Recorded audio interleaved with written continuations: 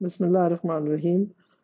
We start the specimen paper and we do the further questions. I uploaded a video on question 1 and 2 this morning, and now this is going to follow that video. So please have a look at this and see. I hope that this helps you in your future exams. We will be doing question 3, 4, and 5, and hopefully 6 if we can manage it in this video. Starting with question 3, the unicellular fungus. Whatever. I mean, I don't usually read these on the question, these names because they give me a little bit of a palpitation. So the unicellular fungus Cluberomyces lactis is found in dairy products. It is a safe microorganism to culture for the extraction of the enzyme lactase. So we culture these fungi because we want to get the enzyme lactase from them. So lactase is an enzyme which catalyzes the breakdown of lactose, a sugar found in milk. Fine. The reaction catalyzed by lactase is summarized in figure 3.1. Let's look at figure 3.1. So this is lactose and we get galactose, and then there is something missing. So there's a question mark here, and there is something here which we needed to add so as to get this reaction going. So describe the reaction that is catalyzed by lactase using figure 3.1 to help you in your answer identify Y and product Z. Now product identify Y and product Z. So in your answer to this, now look at the marks for it, and there are 4 marks. So that is pretty lot of marks for that sort of a question. Just looking at the diagram, what do you see? Well, I see the first thing I see is the disaccharides to monosaccharides. Then what is Y? Y has to be water because water has to be added for this reaction to take place. So what was that? What was the addition of water? What is it called? It's called hydrolysis. So as you said, Y is water, you got a mark for that. You said hydrolysis reaction, you got a mark for that. You said glycosidic bond broken. So this glycosidic bond is broken. So you got another mark for that. And then what is Z? Z is alpha glucose. So this is how you would have answers, and then detail of the enzyme action. Is it an induced fit or lock and key? You could have said anything.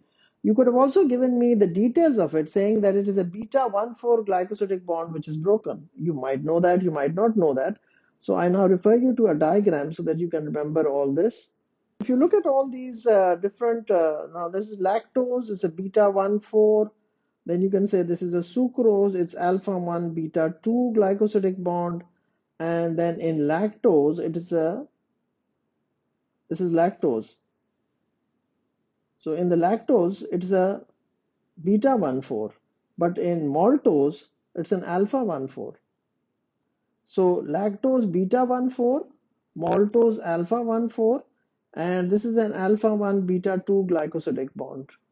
So if you know about it, fine. If you didn't know about it, fine. It's not something that you must know. It's not in the mark schemes. It's not in the syllabus actually, but there's just additional information which you might have been taught. Going to the mark scheme, disaccharide to monosaccharide, Y is water, hydrolysis reaction, glycosidic bond broken, Z is alpha glucose, and beta 1,4 glyc. But this beta is in brackets, so if you had just written 1,4 glycosidic bond broken, that was correct as well. So any 4 of these, and you got your 4 out of 4. Now coming to the B part of the question on a commercial scale. Commercial scale means we need it in tons and tons of it. Immobilized lactase can be used to produce lactose-free milk. One of the products of the reaction shown in figure 3.1 acts as an inhibitor of lactase. So what happens is that this lactase enzyme is working, right? Now the glucose or the galactose will come and get sticks to it somewhere, inhibits it, and this active site changes. This is product inhibition. Product inhibition means that the products from the reaction inhibited. So the lactase active site is lost. Now that means lactase cannot work. Now explain why this product inhibition is useful in the actual yeast and in the actual fungus when lactase is acting as an intracellular enzyme. So inside, this is acting inside the unicellular fungi. But it can be a disadvantage when we have extracted this lactase and is used free in solution for the production of lactose-free milk. We are using it to produce lactose-free milk on a commercial scale. Tons and tons of milk is passed through this.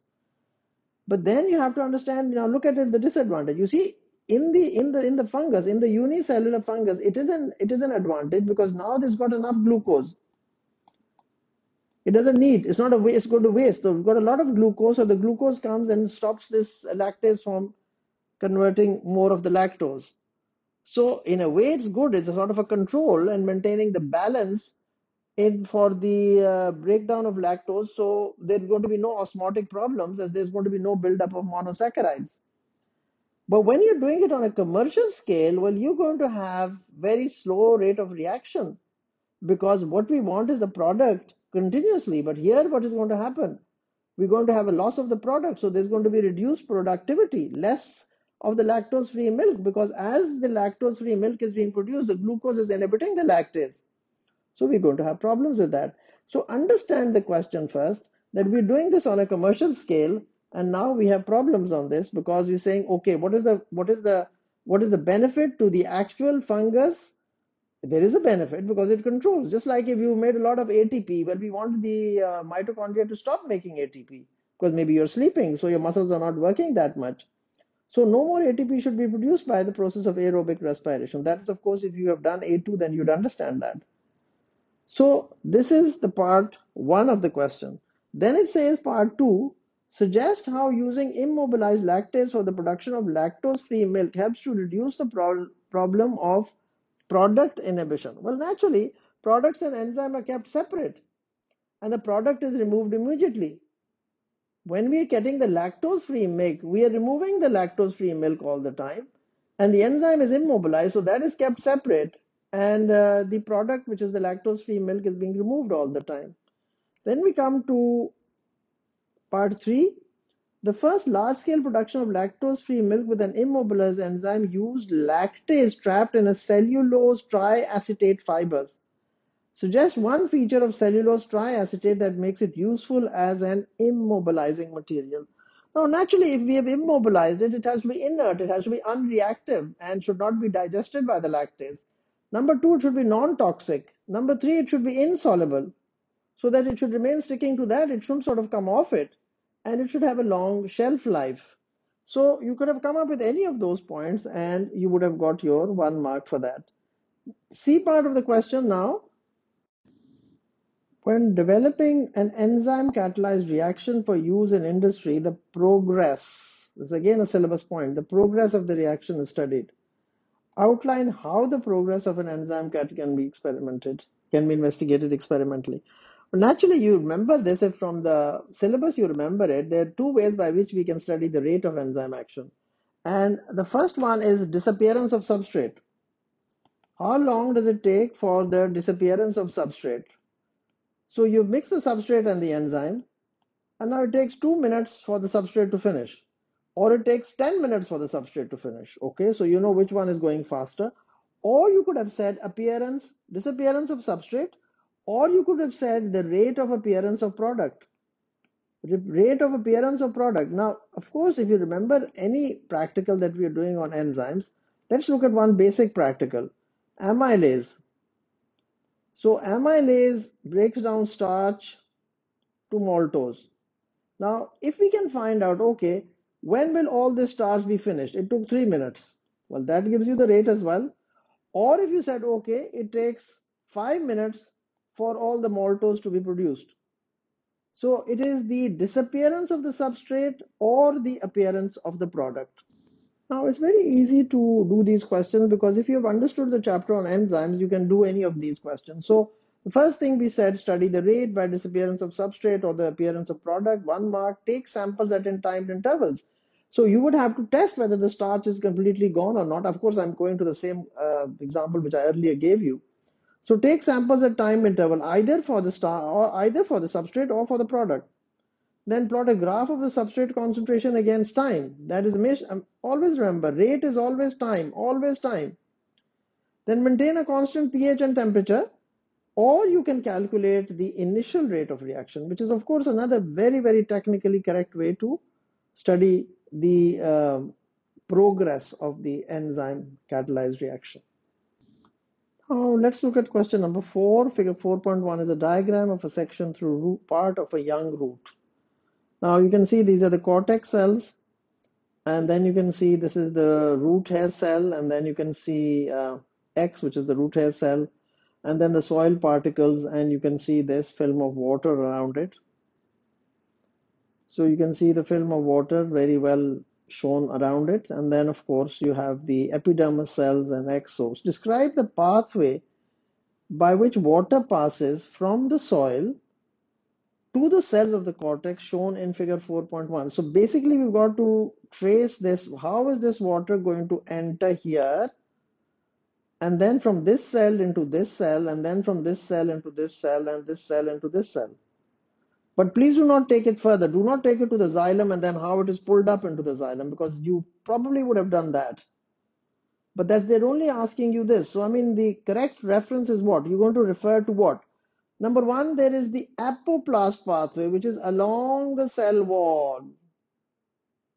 Apoplast pathway. If you gave me more details about it, the cell wall, through the cell wall, between the cellulose fibers, you got a mark for that. There are two marks for that. Then entry, how is water going to enter the root hair cell? That is across the partially permeable membrane of this root hair cell, and that is going to be by osmosis. So you're going to start it with from the soil into the root hair cell, and that is going to be a by osmosis because there is a partially permeable membrane involved in that. Then when it is entered here, then it is going to go from cytoplasm to cytoplasm. So from the cytoplasm here to the cytoplasm here, got you another mark. And then it is going to move through the plasmodesmata, which is of course not shown here, but from cell to cell through the plasmodesmata. And of course, there's another pathway, and that is called the vacuolar route. So you could have said that, you might know it. I don't usually teach that. Vacuolar route is water crosses the tonoplast and then into the vacuole and then again out of that and into the next cell. So these were the points which you were supposed to give me for this part of the question, which is a very direct question and a very easy question. So a quick glance through it: apoplast and symplast through the cell wall, between cellulose fibers, entry into root hair cell by osmosis, cytoplasmic route via the plasmodesmata from cell to cell, and vacuolar route. Now I give this to you so just in case you don't know how to word it, so you learn how to word it and you learn the correct biological English. Then the last part of the question is figure 4.1 shows the location where mineral ions in the soil enter the plant. There is a greater density. Density is what? Density of mitochondria, and more mitochondria per cell in cell X, which is the root hair cell, than in a cell of the root cortex. So a cell of the root cortex maybe has 5 mitochondria, and here there are 20 mitochondria. Density, with reference to the uptake and transport of mineral ions, suggest why there is a greater density of mitochondria in cell X than in a cell of the root cortex. Now, very simple. Mitochondria needed to produce ATP. Produce ATP. Produce ATP. Or if you said provide energy, but what did you write? Which is a reject. I'm sure you remember what that is. If you said produce energy, now that is a reject. Produce energy is a criminal thing to write. I get very angry when somebody writes that and I see that on a script. So produce energy, why? Because energy cannot be created or destroyed, and you write that very often because you're not careful about it. You're just very casual about it and you write it. And the other is, of course, why? Because mineral ions uptake is by mineral ions enter the root hair cell against the concentration gradients, while the mineral ions transported through the cortex cell is a passive, which they are dissolved in water. So number one was to produce ATP, and the other is against the concentration gradient. So if you said that, you got another mark for that. There's only 2 marks for it. So against the concentration gradient. The third mark scheme point, which is also allowed, was transported through the cortex cell passively, dissolved in water. Because the question was, with reference to the uptake and transport of minerals, suggest why there is a greater density of mitochondria. So that finishes this question, and now we go on to the next question. Question 5 was on transport in mammals. The sinoatrial node, SAN, and the AVN are 2 regions of the heart. Explain the role of the SAN and the role of the AVN. Now, that's a very direct question. So there's no ambiguity about it. Either you know it or you didn't know it. So for the SAN, you could have said the pacemaker sends out impulses, initiates heartbeat. And for the AVN, you could have said acts to relay impulses to the ventricles and introduces a delay the ventricular contraction, so that the atria contract, all the blood enters the ventricle, there's a slight delay, and then of course the ventricles contract. So it was an easy 3 marks, and I'm sure all of you would have got those 3 marks. Then coming on to the B part of the question, it says figure 5.1 shows features that are observed in transverse sections of 3 types of blood vessels. Blood vessel wall of 3 layers, thin wall relative to lumen diameter, thick wall relative to lumen diameter, and wall of 1 layer. Now complete figure 1.1 by stating the type of blood vessels indicated by D, E, and F. That was very easy. D was the vein, E was the artery, and F was a capillary. Well, if you wrote it in plural, capillaries, that was also allowed. If you wrote veins or arteries, it was all correct. Then, as we go along the question, the inner layers of the wall D and E, D and E's vein and artery, are composed of endothelial tissue. List two structural features. List two structural features of endothelial tissue. Now, very simple. 1 cell thick. So they were all this is 1 cell thick. So you could have come up with that. What else could you have said? Flattened thin cells.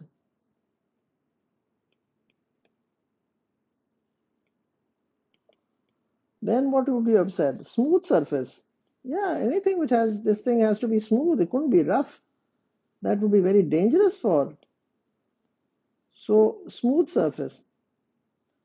So you can see what are the main seams, single layer, flattened thin cells, or you could have said pavement cells or squamous cells, and of course a smooth surface facing the lumen. So that was pretty easy, and that was for 6 marks. Now let's go on to the next question. In a dividing cell, DNA replication occurs before mitosis. Steps in DNA replication are outlined in figure 6.1. Complete figure 6.1 by filling in the gaps using the most appropriate terms. Helicase enzyme allows the DNA double helix to unwind and the hydrogen bonds between the two strands to break, exposing the 4 bases A, T, C, G. And all this would be 1 mark, the name of these bases. So A is adenine. I mean, if anybody got that wrong, I think that child would not be in my good books. Thymine, C for cytosine, spelling must be correct, and G for guanine.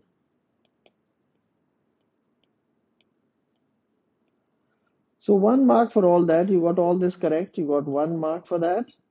Then an enzyme molecule attaches to each of the two separated strands. The two enzyme molecules move in opposite directions and catalyzing the formation of a new strand of DNA. This enzyme is known as DNA polymerase.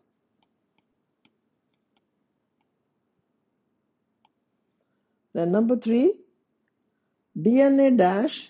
The monomers of DNA are free in the nucleus for the synthesis of the new strand, DNA nucleotides.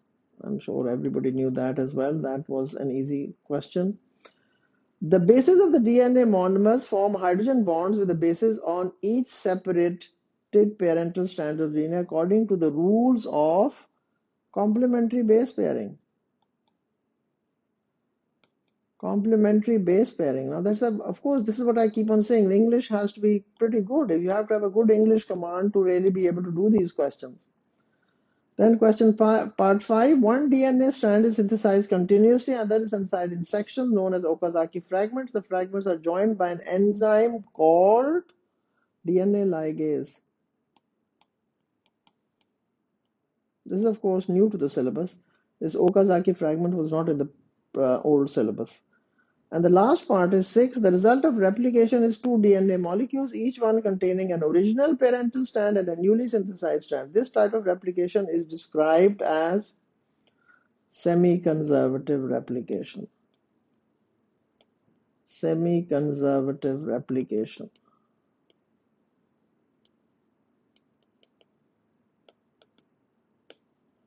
Right, this was for 6 marks. So just giving these names got you the 6 marks.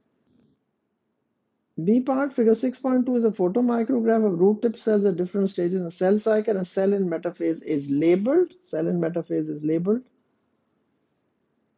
Sorry, a cell in interphase is labeled. Now, what is JK? So complete figure 6.2 by naming the stages of mitosis shown in each of the J, K, and L. Now, if you remember, this is a syllabus point to be able to identify these on photomicrographs. So that is why they're asking you this question. So J is metaphase. Now, it's a little confusing, but you would have to figure it out. It has to be any of these. Then K is prophase. And what is the way I make you remember it? P for prominent, M for middle. And then, of course, L is telophase. But anaphase was also allowed, so you could have said that as well. So that was also allowed. Then coming on to the next part of the question, state one feature of the cell in interphase visible in figure 6.2 that shows the cell is not in early interphase. Why is that? Because it's a large size, same size as cells in mitosis, same size as the cells labeled in stages of mitosis. So large size. So if it's in late interphase, that means it would be getting ready for mitosis. So they are all the same size. So the different cells of the stages of mitosis means so it's nearing the start of mitosis. Please remember, interphase is not in mitosis. It's only prophase, metaphase, anaphase, and telophase, which is in mitosis. Then it says part 3. Part 3 is describe the stage of mitosis shown in cell J. Let's look at cell J. Cell J is metaphase. So, I mean, you just have to describe that. So, describe the stage of mitosis in cell J. Important mark scheme point was this one that the chromosomes have oriented or arranged at the spindle equator or at the metaphase plate. I have mentioned, of course, only the metaphase plate. Now, this was the essential mark scheme point, and then any one from these ones, which any one from these attached to the spindle, chromatid still attached at the centromere, spindle fully formed, nucleolus has disappeared, and nuclear envelope has broken down. So any one out of these. So any one out of these. But this was the essential mark scheme point that why do we say it is in cell J is metaphase because they are at the metaphase plate, or you could have said they have arranged at the spindle equator. So it is also called the equatorial plate. So that finishes this paper, and thank you for watching. Please inform your friends about this channel because I do not have any social media account by which I can propagate this channel. Please do tell your friends and do subscribe because it matters to me when my number of people who subscribe have increased, and of course you'll be informed when any new videos are posted. So best of luck in your studies, and I will keep on posting the specimens, and all the specimens will be posted in a short while, and maybe in a day or two, because I'm going to work on these videos these 2-3 days. Thank you once again.